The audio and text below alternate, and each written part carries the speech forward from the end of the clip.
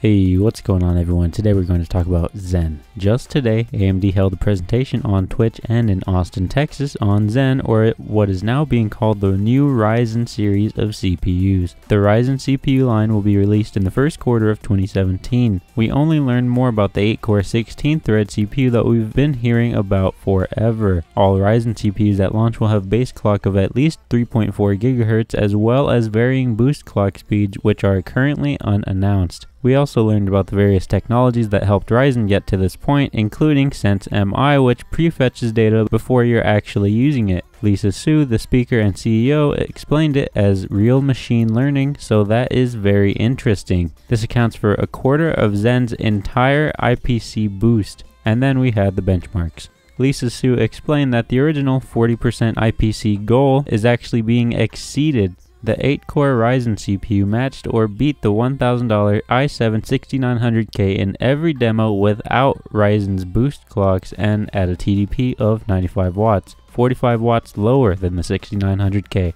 This includes Blender, Handbrake, and also Battlefield 1 at 4K maxed out, where both CPUs were fluctuating between 60 and 70 FPS on a Titan XP. The other demos were a VR PC build as well as ZBrush 3D modeling and Dota 2 live streaming. The 6700K, while using CPU encoding, could not keep up with the 6900K or the new Ryzen 8-core. We also got another sneak peek at Ryzen plus Vega with Star Wars Battlefront at 4K 60 plus FPS. And that was the conclusion of the show. Nothing about price was mentioned other than the 6900K being an expensive piece of tech. So a bit of speculation here, but if the 6900K is considered expensive, we can at least predict that the 8-core Ryzen will cost less. And we also know that the 6900K loses to the i7-6700K in gaming because of the 6700K's strong single-core performance. We didn't get any specific gaming benchmarks with the 6700K versus Ryzen other than Dota 2, in which we didn't even get performance numbers. So I'll go off on a limb here and bet that the 6700K or 7700K will have better single-core performance. Other than that, I think this was a really well put together presentation by AMD, and I can't wait to hear about official prices. Anyways, thanks for watching the video. Make sure you check out the links in the description for more in-depth info. Like and subscribe to show your support, and again, thanks for watching.